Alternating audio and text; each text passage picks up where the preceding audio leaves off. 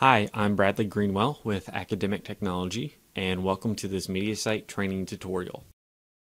In this lesson, I'll show you how users can access Mediasite and activate their accounts. The My Mediasite portal link will be provided by your instructor in order to activate and register your account, download the desktop recorder, and create presentations. For this tutorial, the link is provided within a course in Blackboard.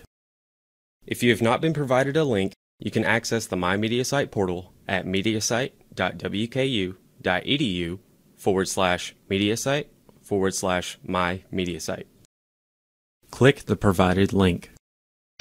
Log in using your NetID username and password credentials.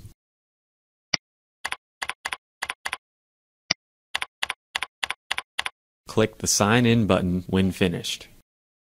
After you have logged in for the first time, you will be prompted to complete your user profile to begin the activation process. Write in your name, email address, and local time zone in the appropriate fields.